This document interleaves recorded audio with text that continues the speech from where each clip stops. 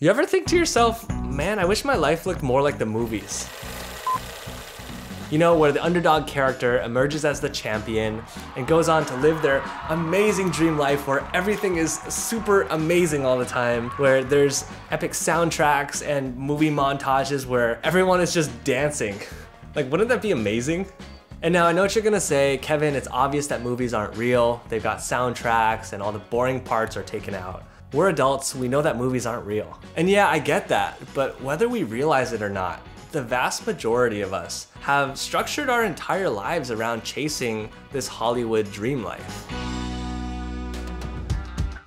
Our society praises the externalities of a dream life because that's honestly what sells. And we're constantly chasing that next thing that we're hoping somehow makes us happy.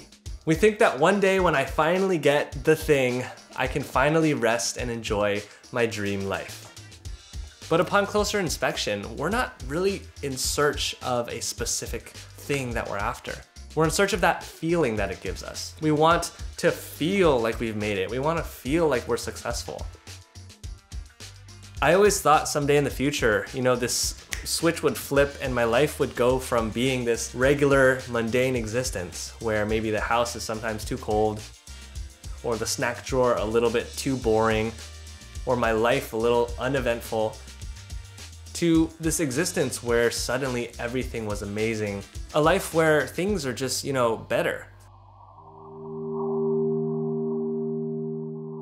And recently all this has been on my mind as someone I know ended up in the hospital and we didn't know if they would make it or not. And it's times like these that really make you start to think and reevaluate life. When confronted with death as this reality to contend with, not as some theoretical concept, it made me realize that this dream life that we're really chasing is kind of like this dessert we're saving room for at the end of a meal. We're so focused on one day getting a taste of this magical ice cream that we're hurrying through this delicious steak dinner that's sitting right in front of us. We're so distracted thinking about the future that we completely forget to enjoy what we have right here. And it's realizations like, have you ever realized how delicious oranges are? You know, not these packaged foods that we all go crazy for, but just the simplest things, like oranges. I don't know why I'm going on about oranges, but just the simple things. Or savored the weird telltale laugh of a good friend or family member, like when my brother and I, we just kind of like dork around with each other, kind of give each other this stupid look that's like, yo, what's up? It's just so weird to do it on camera. It's just something that happens in the moment. It's things like that that I used to take for granted. But when you realize that you're not gonna have all this stuff forever, it really allows you to linger in that moment and just suck all the juices out of it, you know? And you start to see everything a lot differently. There's a special gratitude to be found in those moments. A kind of quiet awe that says, oh my God, I guess I actually really do enjoy my life. My regular, boring, mundane life. This is pretty freaking sweet. And with those new eyes, we have the choice to choose for ourselves what is worth appreciating, to make up our own minds about what a dream life looks like. Like in my case, I used to live my life for these external accomplishments, and I would do things because they would make for a good story that I could tell people, or give me a nice little bit of prestige that I could, you know, carry around. But I realized it was like me spending my entire life doing something that I didn't really want to do for its own sake, just to get this little plaque that I'd put on the wall so that everyone would see, you know, and realize that everyone's too busy to even look at it. I think we have to be honest when we're trying to define our dream life for ourselves. You know, what does that even mean in the first place? Having a life that other people look at and are jealous of? Or crafting a wholesome life that we ourselves are proud of? Becoming a person that you yourself really admire, and all these little tiny rich moments that come from choosing for yourself what you care about. Even if you get to that pinnacle of success, your life is still gonna look boring in many ways and similar to what it is now. You'll still have to do dumb stuff, you know, like, I don't know, find a parking spot when you're late to a meeting. You'll still brush your teeth in the morning I hope.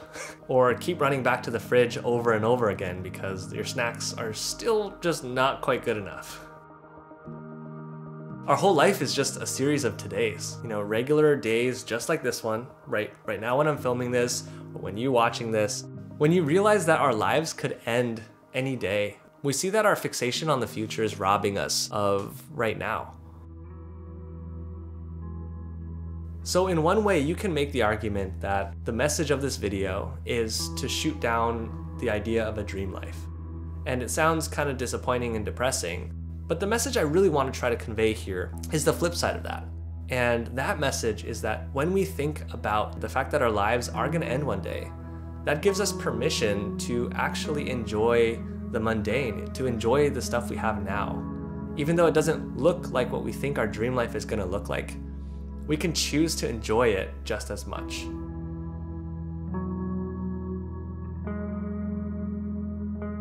And so there's one thing I want to leave you all with, and it's a quote from The Little Prince. I know some of you might know this book, but if you haven't, it's a book and also a movie that I revisit quite often whenever I need a reminder of all this. "People where you live," the Little Prince said, "grow 5,000 roses in one garden, and yet they do not find what they're looking for. And yet what they are looking for could be found in a single rose or a little water." And so I try to remind myself of this every day now. Whenever I brush my teeth at night, I remind myself that this could have been my last day. And when my last day does inevitably arrive, it's probably gonna look in many ways very similar to this mundane day that I just had. And when I think about it that way, it gives me a moment to really remember and appreciate all the little tiny things that I can be grateful for about today. The little tiny munches and nibbles that I wouldn't have otherwise noticed or gotten to savor as I was so fixated on that dessert. And so I savor that as a reminder that I'm not waiting for my life to start. It's already here. So take a second today to do something mundane and give yourself permission to actually enjoy the heck out of it. Your life will never be like the movies. But the good news is it doesn't have to be.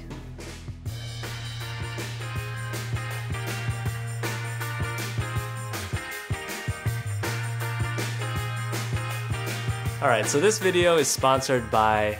Okay, just kidding. It's not sponsored. I'm not that cool yet. But I did want to pop in here again really quick to ask you all a favor, if I may do so.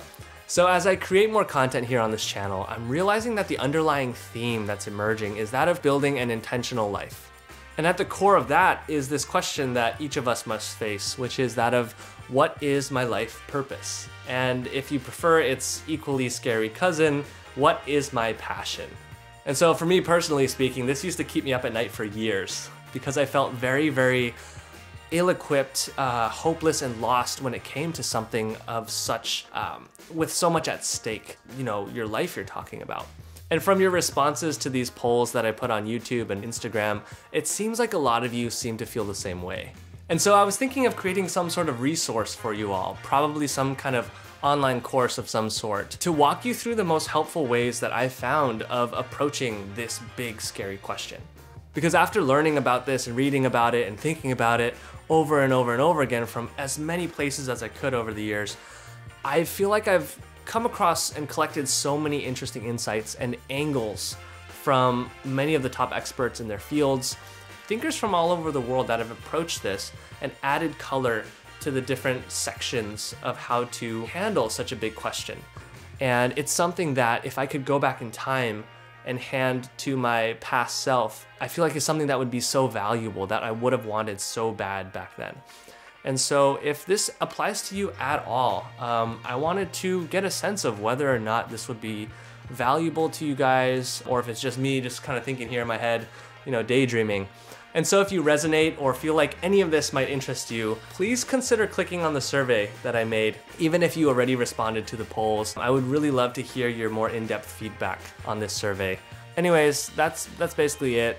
That went on for a lot longer than I thought it would. But yeah, thanks so much for even considering taking the time to do that. Anyways, back to the video.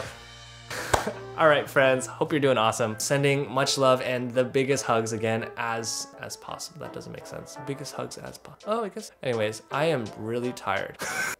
Come here. Oh.